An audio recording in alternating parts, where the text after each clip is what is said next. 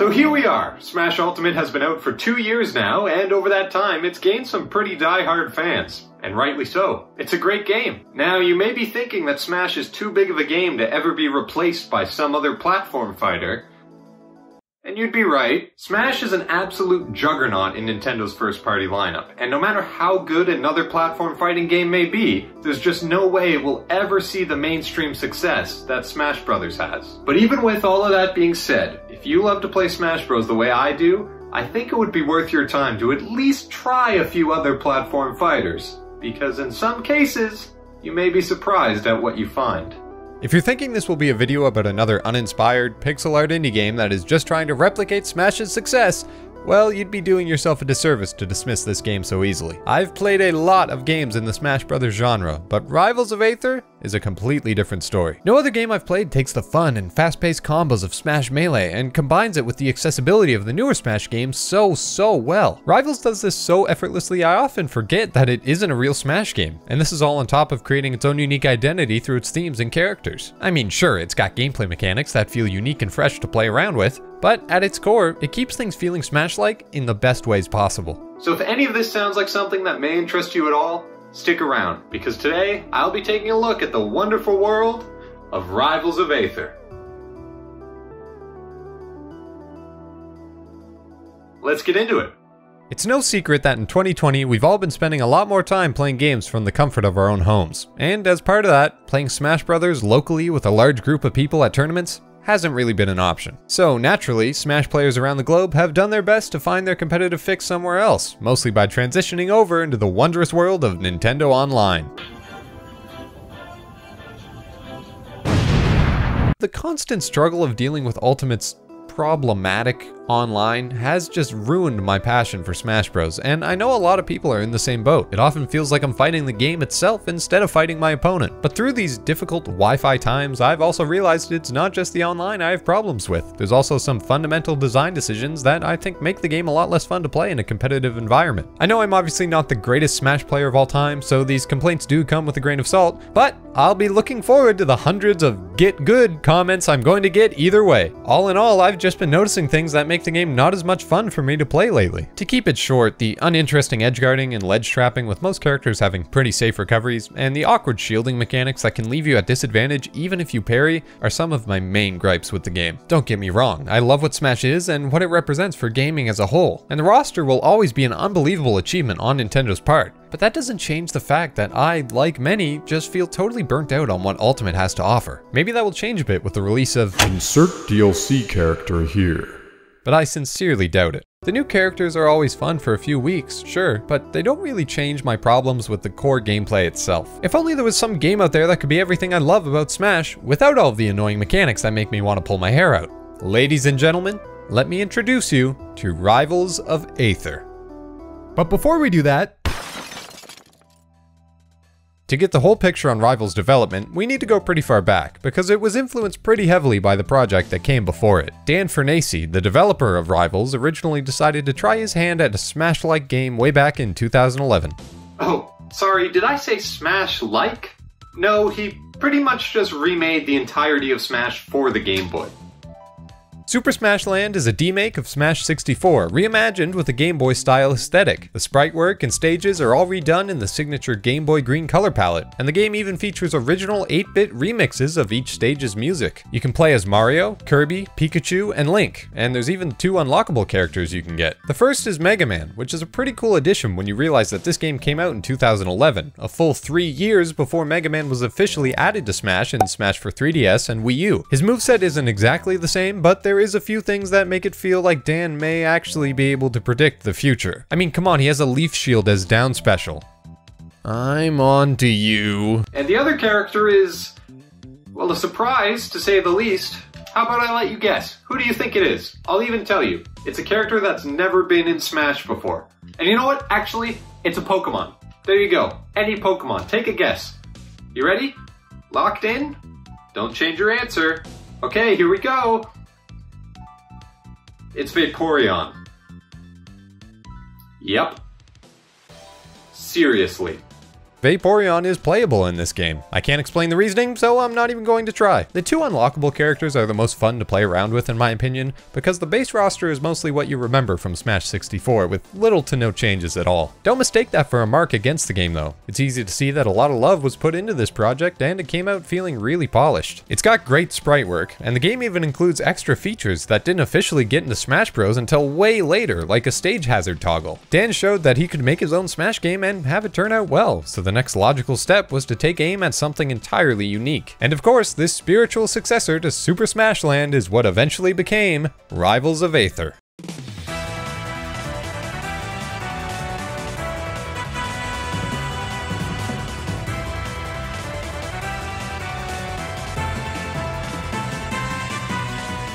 Rivals of Aether first hit Steam as an early access title in September of 2015.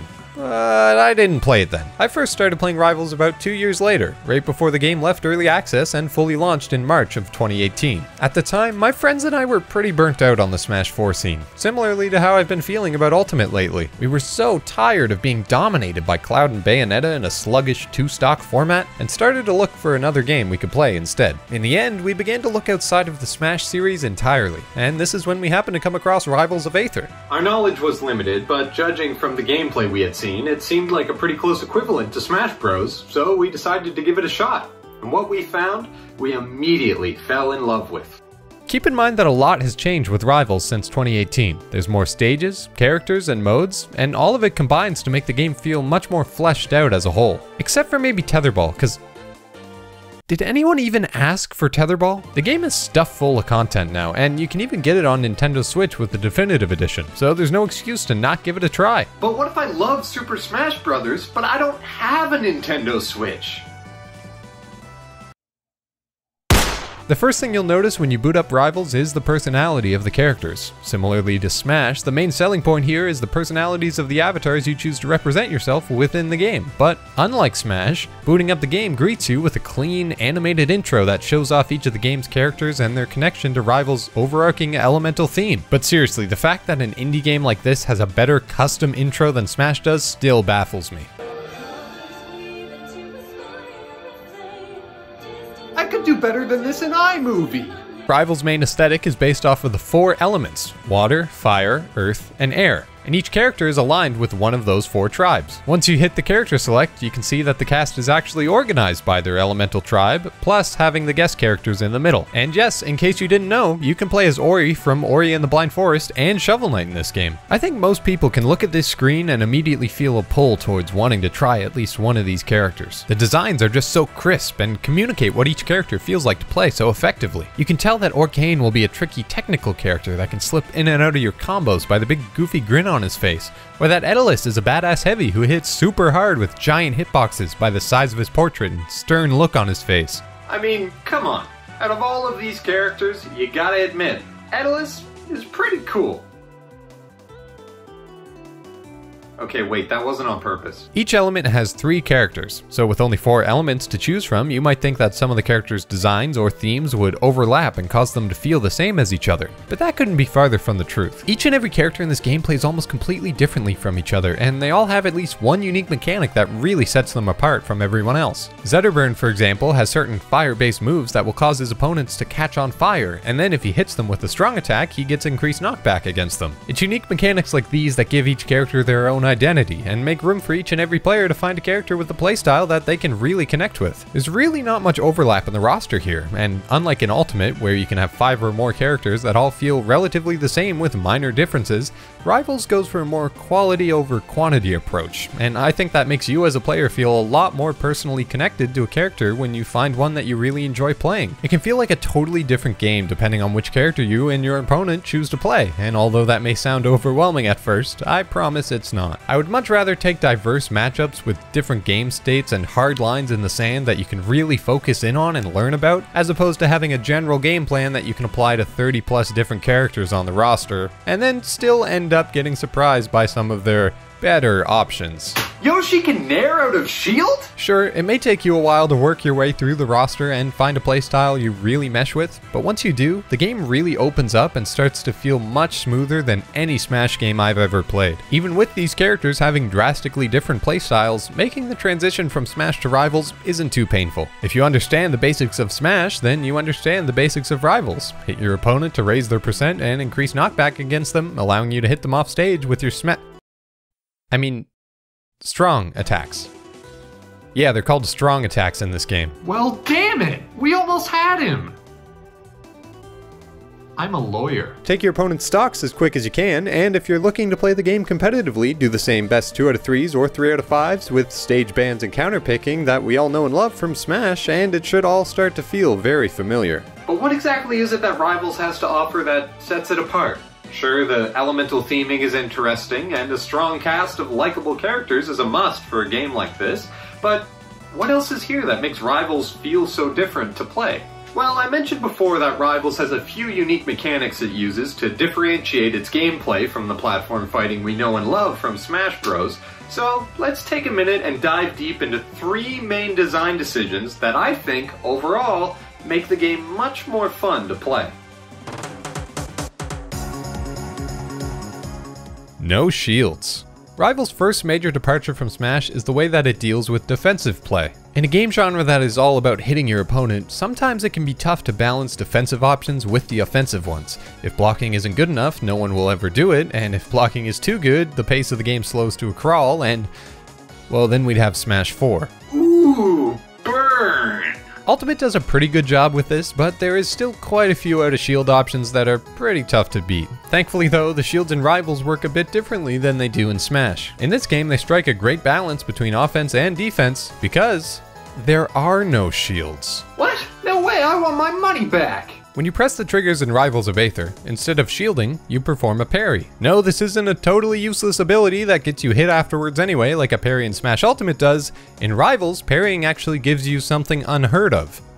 Advantage. Now I don't know what that means, but I know if I did, I would be upset. Parrying an enemy's attack will stun them, giving you a free chance to punish them however you see fit. You also get a bit of invulnerability to make sure the lingering hitbox on bigger attacks won't affect you, and the stun applies to your opponent after the end lag of their move finishes. So basically, if you parry a big hit, you'll not only phase through the rest of the hitbox, but you'll also get more time to charge up a big ol' counterattack while they can do nothing to avoid the stun. Having such an aggressive defensive option means that you can get punished pretty hard for playing in a predictable way, so you need to constantly be on your toes and mix up how you use your attacks throughout a match. Parries are far from the be-all end-all though, and they do have a bit of counterplay associated with them. Parries have a lot of end lag and will usually let you get a lot of damage in if you successfully predict your opponent will try for one. You can also use your jabs to bait out parries, because only finishing the multi-jab will stun your character. Single jabs are fine and leave you free to act, so if someone parries your jab 1, you can just wave dash out of it and then start charging a smash attack or something. It's also worth mentioning that the no shield design of the game doesn't mean you can just camp people out with projectiles, because parrying will reflect things back at your opponent as well. And although some characters do have command grabs, there's no basic grab mechanic in this game either, but that feels pretty natural for a game with no shielding. I mean, think about it. If grabbing was in the game, it'd be like trying to play rock, paper, scissors with only rock and scissors.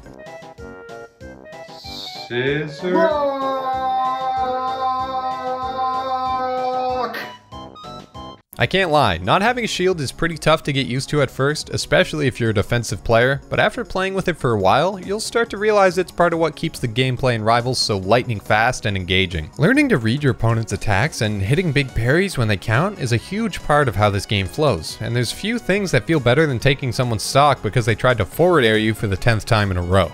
As you can see, not having shields really changes up the gameplay in just about as many ways as you would think. It's a pretty large mechanic to just outright remove from a platform fighter, but it's implemented really well here, and I think it's a great idea to change things up. Moving on though, let's take a look at the second major departure Rivals takes from Smash's design to keep things moving in its own direction. Yeah, we're only on number 2. We're gonna be here for a while.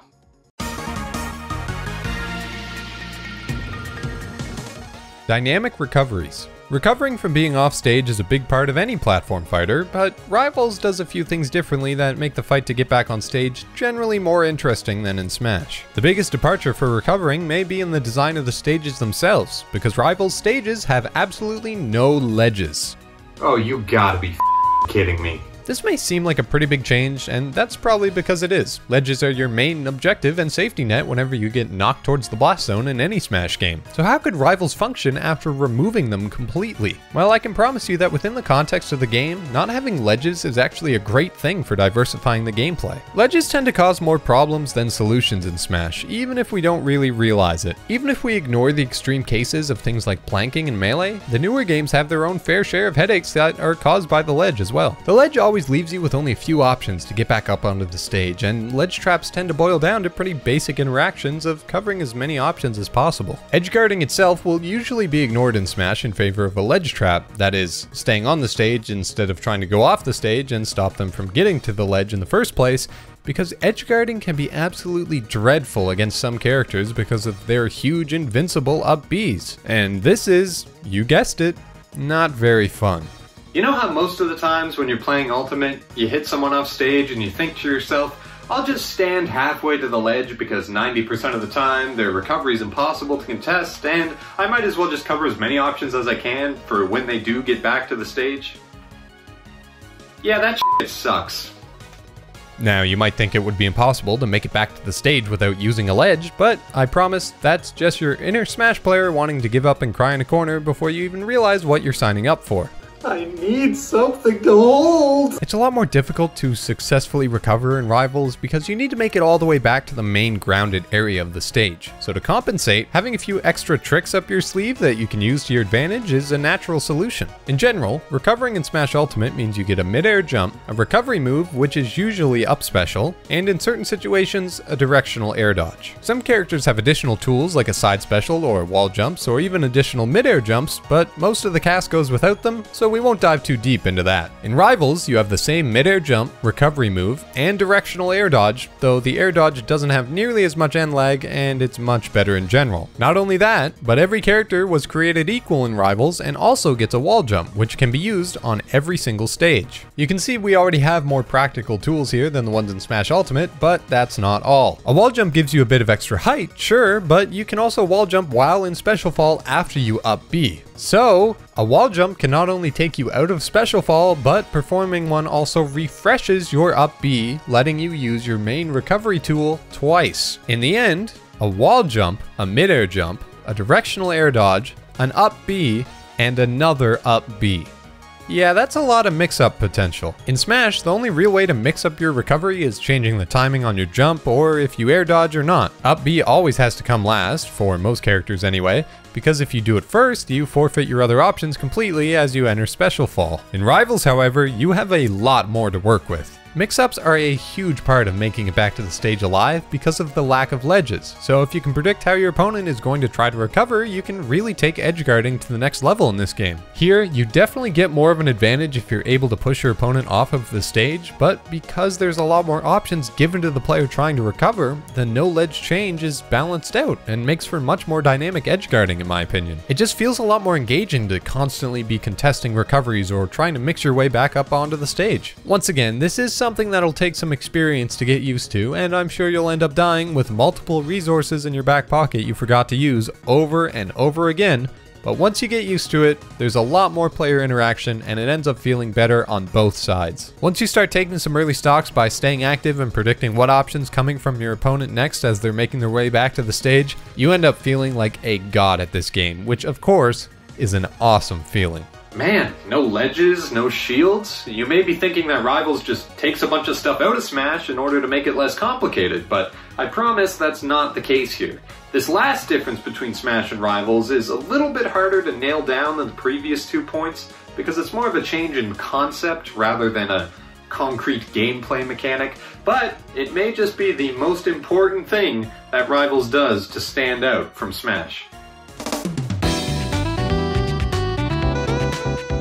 Competitive by design. Smash Bros. At its core will always be a party game. In reality, the competitive side of Smash is such a tiny percentage of the game's player base, it's not even really worth it for Nintendo to spend the time or the resources to care about it too much. And as for Melee, well, Nintendo has never supported Melee and they probably never will.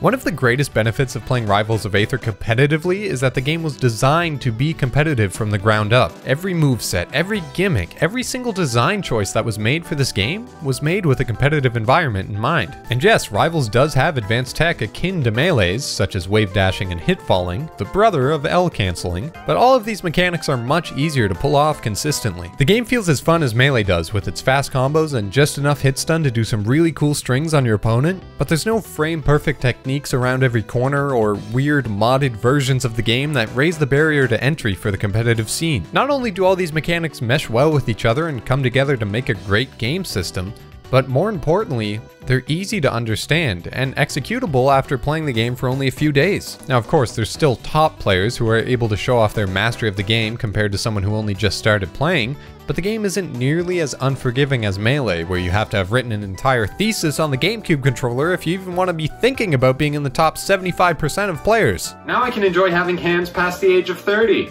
I think this makes more players stick around and try to get better in Rivals and develop more love for the game overall. Everyone in the community is welcoming and they just genuinely enjoy the game, so when someone new comes along, they're happy to show people what they need to know in order to play. That's not to say you need to go looking for help when you're just starting though, because there's a pretty robust tutorial mode that teaches you pretty much everything you need to know about how the game works, both with overall gameplay and specific character guides included. That's right, you can put away the YouTube playlist of 35 videos teaching you how to play Melee properly, because this all comes hard-coded straight into the game.